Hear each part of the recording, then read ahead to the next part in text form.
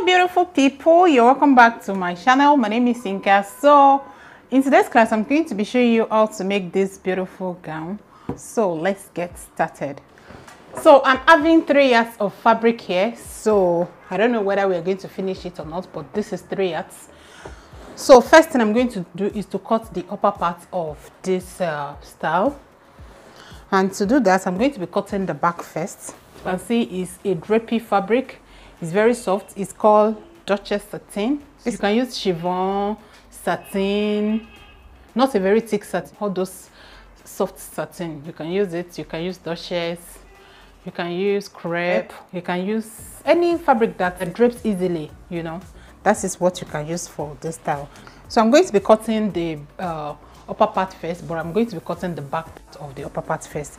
So I'll be folding my fabric into 2. I'll fold my fabric into 2 this way. So I'll rule a guideline to have a starting point. So it's an off-shoulder dress. So this is my guideline here. So because it's an off-shoulder, I'm going to be minusing 5. So I'll place 5 on my guideline because I'm minusing 5. It's an off-shoulder dress. So I'm going to measure down the length of my armhole, and as you can see from the picture, it's an off-shoulder dress with a spaghetti hand. So I will not want my armpit to be showing. Normally I'm supposed to use 9 for my armhole, so I'm going to use 8.5. I can even use 8 because I don't want it to be showing my armpit. So I'll use 8 inches for my armhole. So this is my armhole line, and then I will measure my waist length with my seam allowance. Then I will extend the lines.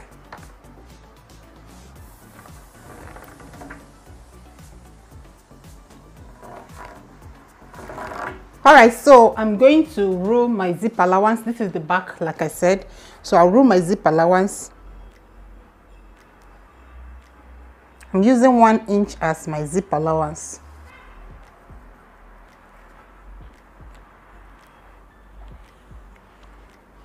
So this is my zip allowance, and don't forget to enter in by ½ inch on the waistline so that you can plant the zip allowance to avoid bulging out the back.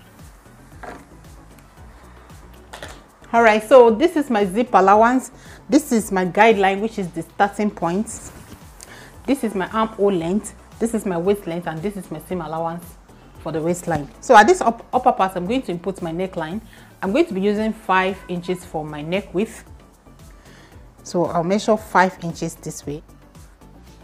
I'll place it at this starting point. So on this armhole line, I'm going to input my bust circumference measurement divided by 4. My bust is 40 divided by 4. That will give me 10. So I'll start from this line. So I'll measure the 10 with 1 inch seam allowance. So I'll come to the waistline. I will input the waist circumference measurement divided by 4. My waist circumference is 32 divided by 4. That will give me 8 inches. I'll measure 8 inches here. And then I'll add my seam allowance of 1 inch. If you like, you can put that, but I don't want to put that on this style. So I'll connect these 2 points together this way. Can you see? So the next thing is to draw out the shape of the armhole. So you connect from the neck width to the armhole. So this is what we have now. So for your neck depth, you can do any shape. So from the guideline, I will just measure 1.5 inches and I'll connect it to the neck width. That will be my neck depth. So for my neck depth, I'm going to measure 1.5 inch from my guideline this way, and I will connect it to the neck width. So this is it now. So I'll cut this out and I'll use it to cut the front.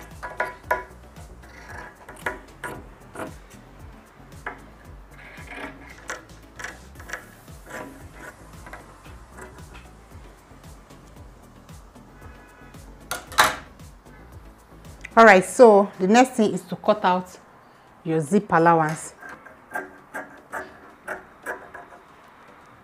So notch your zip allowance. So you'll be cutting facing for the back. So I'm just going to use the pieces that I have here to cut out facing for the back.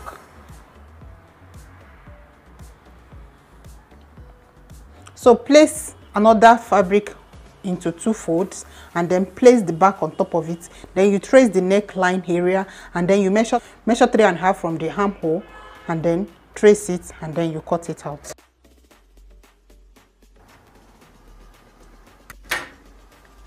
So once you trace it like this,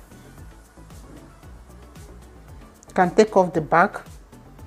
So you measure from the neckline, you measure 3.5 towards the armhole. From the neckline, you measure 3.5.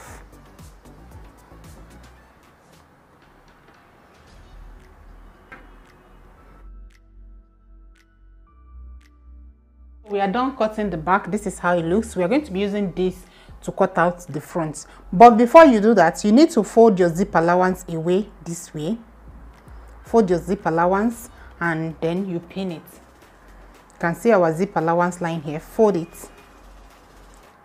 this way and pin it. So you pin your zip allowance. All right, so in order for you to cut the front, you place your fabric on bias fold.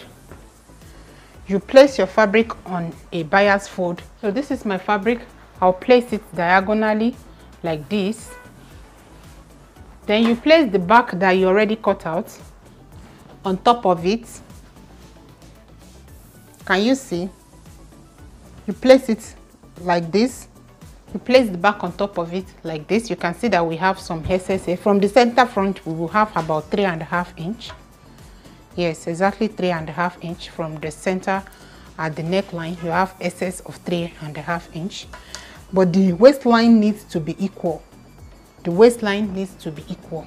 So can you see? You place the back on top of it this way. Place the back on top of it like this. Can you see the way I placed it?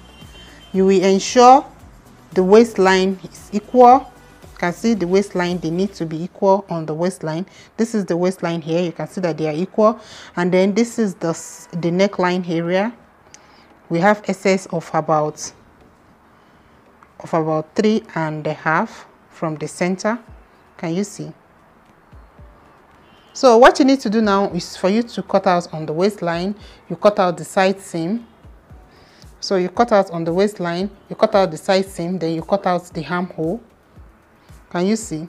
So from the armhole, you measure 3 inches like this, and then you blend it back this way. All right, so I'm going to be cutting it out now, and I will show you.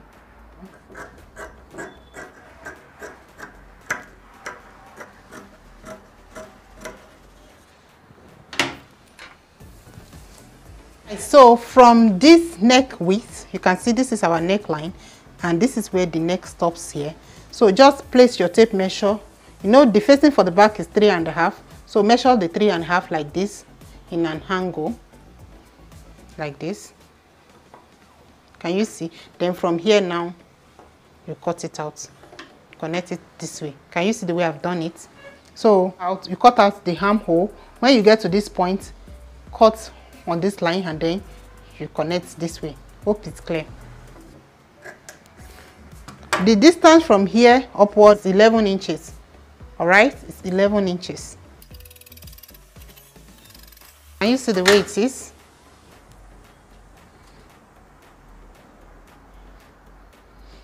So this is the front and this is how it's looking. So if you open it up, you have this. You have cut out the facing together with the body. Can you see? That is how to cut this off shoulder cowl neck. I'm going to be showing you how to sew it on the sewing machine. So for you to cut the down part, you can see this is my fabric. You place your fabric in a diagonal form like this. Can you see?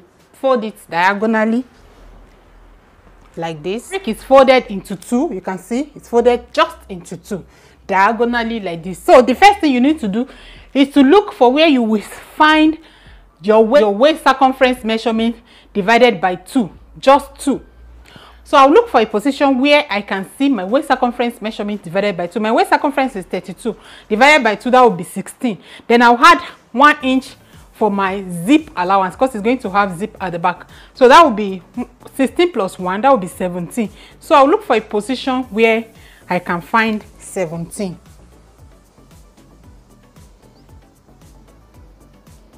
So I have 17 here. I have 17 here. So from this point, I'll rule it into a straight line. This point here now is my waistline. So add seam allowance of ½ inch to this line, because you are going to be joining it to the upper part. Next is for me to place my waist length on this line. My waist length is 17. So I'll place the 17 on this line that I ruled. I'll place the 17 on top of this line, and then I'll measure down the length of my gown. I want my gown length to be 44. So I'll measure the 44. Can you see? And I'm putting that length at this open part, because this is the back part of this pattern now, and you can see it's open here. This is the zip allowance part. All right, so I'll put the length that I want, which is 44, with my seam allowance. That will be 45. That will be 45. All right, so from here now, I'll measure the length that I have here. I'll measure the length that I have here. So all together here, I have 28 inches.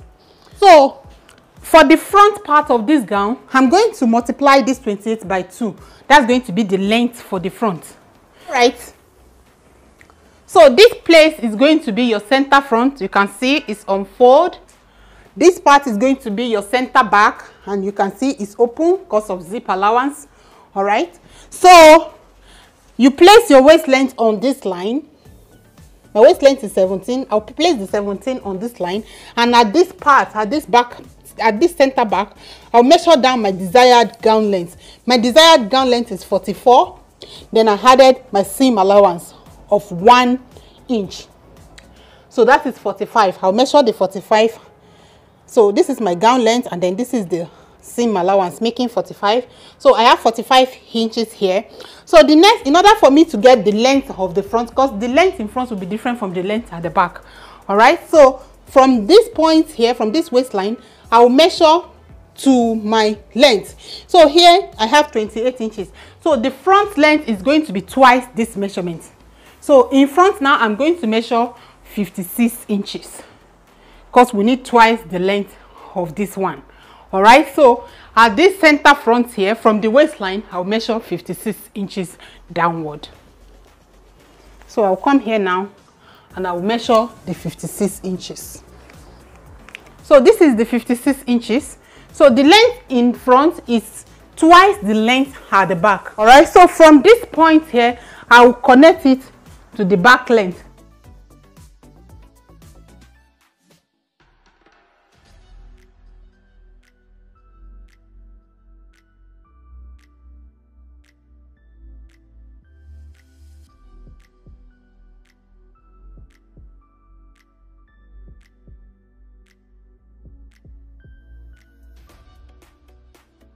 Alright, so before cutting it out, you may want to check whether your hip measurement is up to what you want. So from the waistline, you can just measure 8 inches downward. That will be your hip line, and then just confirm whether you have up to your hip circumference measurement divided by 2 at that point.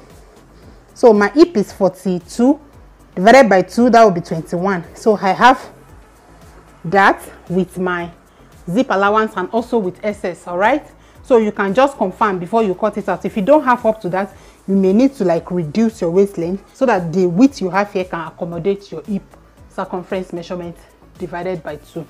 All right, so I'm going to cut it out now. All right, so the next thing you need to do now is for you to put notches at the center front. Notch the center front at the upper part and also at the down part. It is very, very important. So you notch it this way. So the next thing we are going to be cutting out now is just a strip, bias strip, that we're going to be using to form the spaghetti. And so since this line is already in bias cut, you can see stretching. It's already in bias cut because of the flay that I cut. So I'm going to be using this part as the bias. So the bias is going to be 2 inches.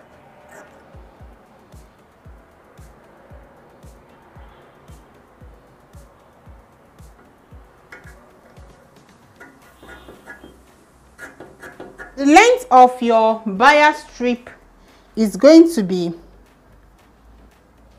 twice your armhole length here, twice the length you have for your armhole, twice the armhole here, twice this measurement. At this my armhole part, I have 7 inches. Twice of 7 inches, that will be 14. Then plus twice the amount that you subtract for your off shoulder. For my own off shoulder, I minus 5 inches.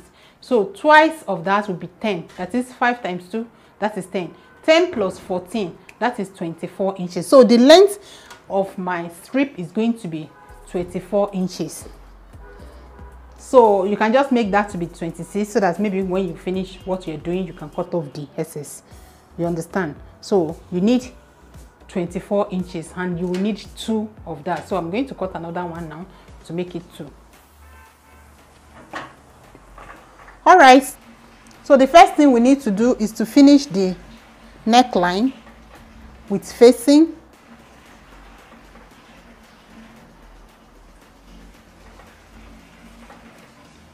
So for us to finish the neckline with your facing, but before you sew your facing, you need to finish the hem of your facing. This is the hem of my facing.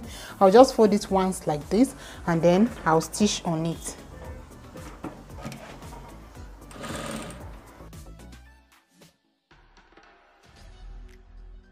Finishing the facing is for you to place the right side of the facing. The right side of the facing will be facing the right side of the neckline like this, and then you are going to stitch the facing to the neckline with 1/2 inch seam allowance. But before you get to, you know, we notch our zip allowance parts. You can see we notch our zip allowance. Before you will not sew it up to your zip allowance, you can just stop maybe 1/2 inch before you get to your zip allowance, because we'll be using this facing to finish the zipper part by the time we finish attaching our zipper. So don't stitch it all the way to the end of the zip allowance. So stop 1/2 inch before you get to your notching for your zipper. All right, so I'll go ahead and stitch it now. Notch it, and then you turn it to the wrong side.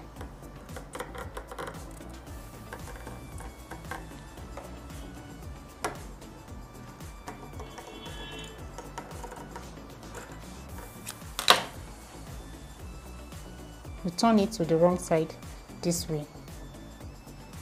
Can you see?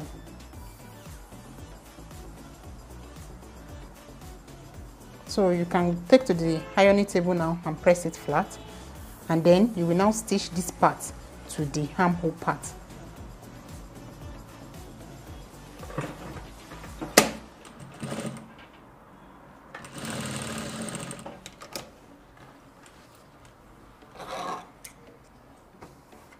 Can you see? Do the same thing to the second one.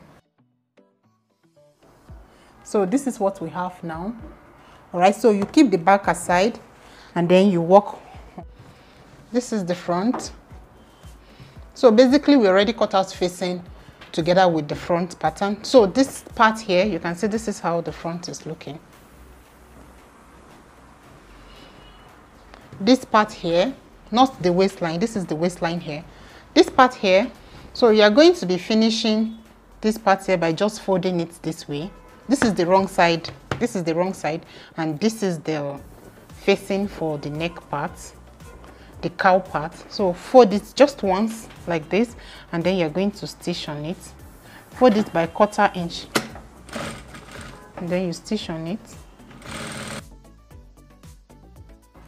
So when you are done, fold this flabby part to the wrong side like this, and then make sure this armhole part is like this, and then you are going to stitch this this extension of 3.5 that you have there. You stitch it together this way.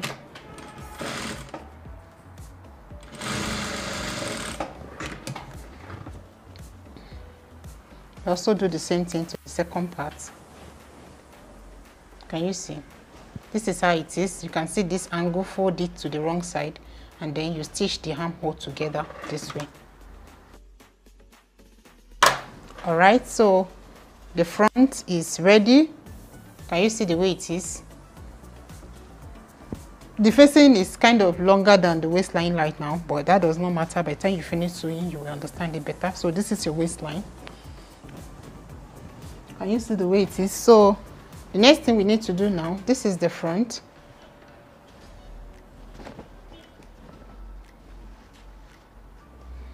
This is the front.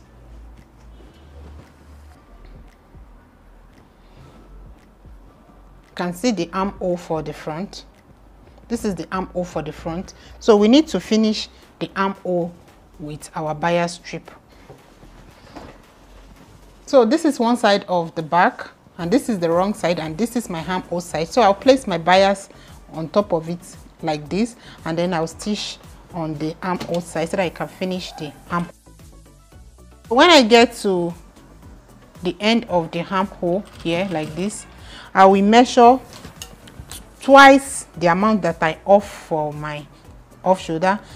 If you remember, when I was cutting, I minus 5 inches for my off shoulder, so I'm going to measure that 5 2 times, making 10 now. So I'm going to measure 10 inches, and I'll note that point. Can you see? I'll note that point. So I'll jump to this point, and then I'll bring the corresponding side of the front. So this is the corresponding side of this now. So this is the front. I'll place it at the armhole. You can see that 10 that I marked, that mark. So I'll place it on top of it. Then I'll stitch together at the arm.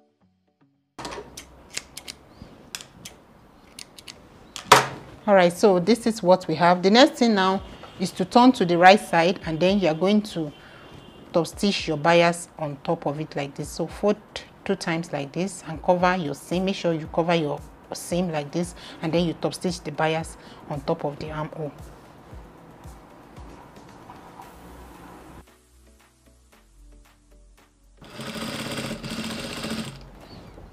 Can you see? When I get to that 10 inch that I have there, you see, you fold the 2 raw edges together this way. You fold the 2 raw edges together this way, and then you are going to make your stitch.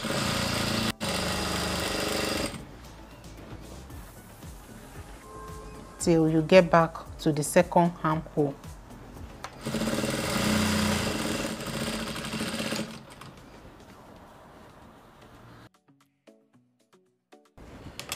So this side is ready. You also do the same thing to the second side.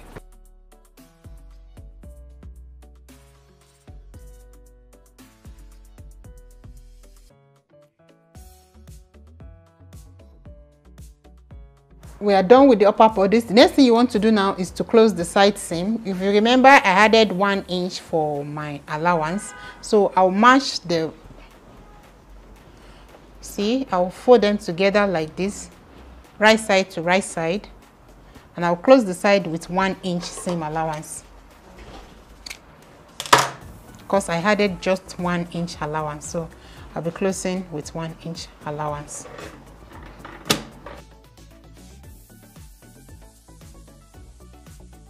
So I'm done closing the side, and this is what we have. Can you see? This is what we have.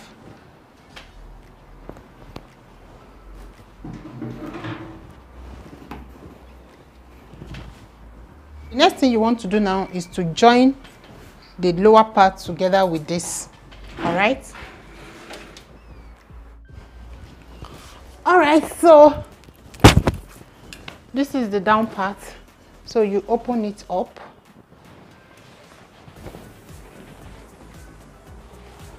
You open it up. This is the waistline. You know, we notch the center.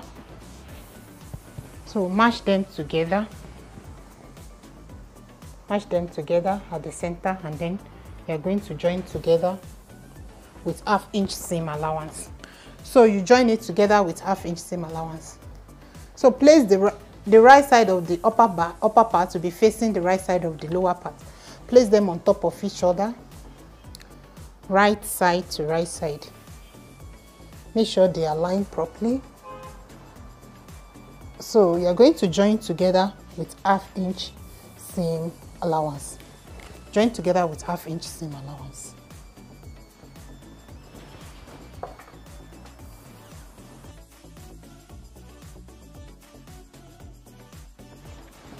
All right, so I'm done joining it together on the waistline now. You can see I'm done joining it together on the waistline. So turn it to the right side like this. Turn it to the right side. From the picture, you can see that the ruched part was at the center in front. This is the front part. From here to here is the front part. You can see. So locate the center of the waistline. So this is the center of my waistline. So, and if you remember, I notched the center of the down part also. Create your pleats like this, your hand to gather them all till you get to the center, from beginning to the end, like this. Can you see? So now, when you already gather everything up this way, you can now arrange your pleats so that the pleats can be equal. So arrange the pleats the way you.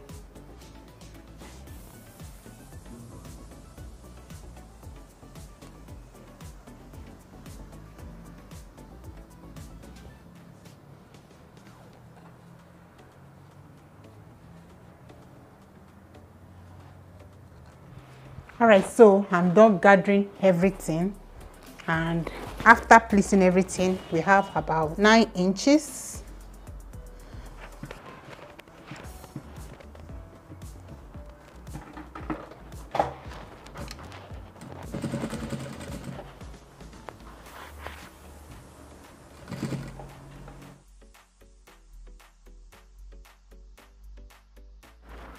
All right, so I'm done. The next thing I want to do now is to close the center back and also attach my zipper. From the waistline at the back, you measure 9 inches downward. You measure 9 inches downward, and from that 9 inches, you are going to close all the way down with the seam, with the zip allowance that you added. I added 1 inch for my zip allowance, so I'm going to close it all the way down with 1 inch. Attach my zipper.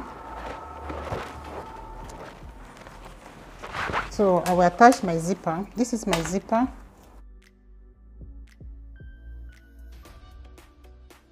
You can see the way it is. Okay, so the next thing you want to do now is to finish the neckline. You know, we didn't completely sew the facing to the neckline when we were sewing the facing. So now place the facing on top of the zipper so that you can conceal the raw edge of the zipper at the upper part like this. You can see the way it is. So place the facing on top of it, and then you stitch the facing to the zipper side.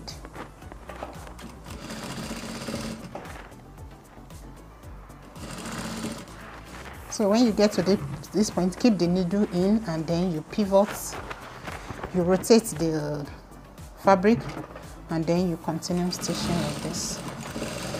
This way you'll be able to cover the raw edge of your zipper. Can you see?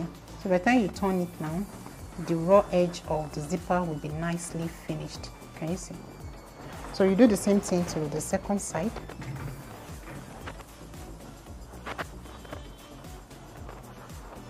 Just cover the zipper. Just cover the zipper with the facing this way.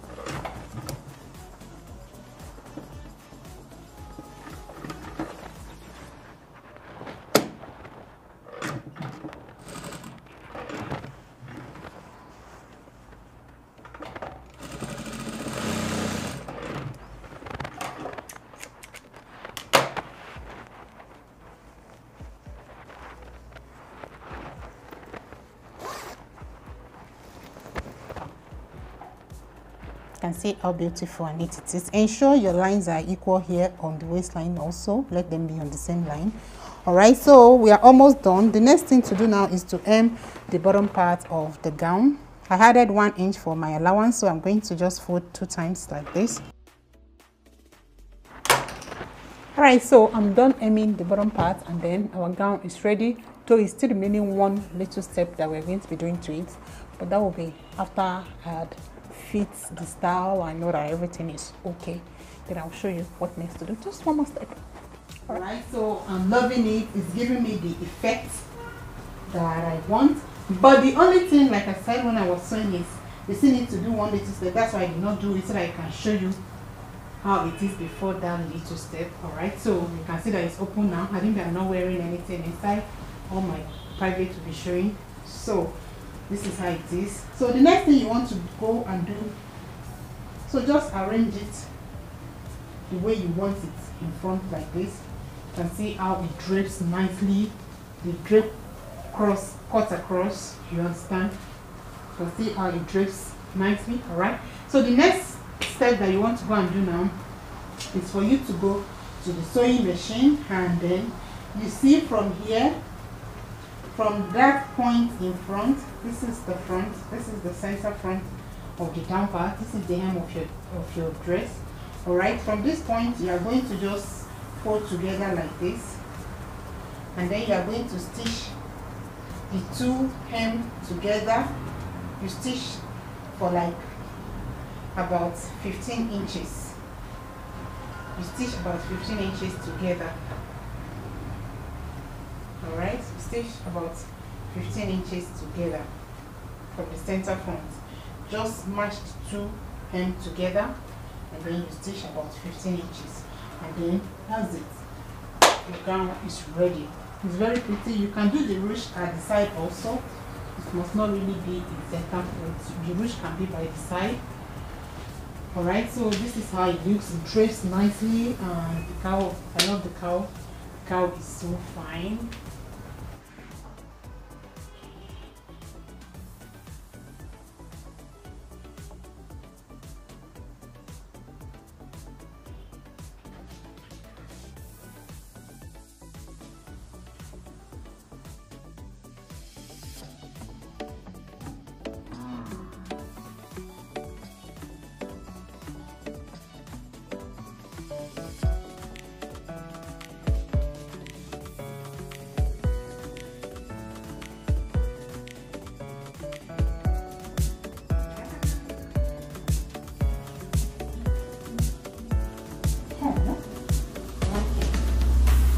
So like I said, don't forget to tag these two front pieces together so that it's not going to be opening your body.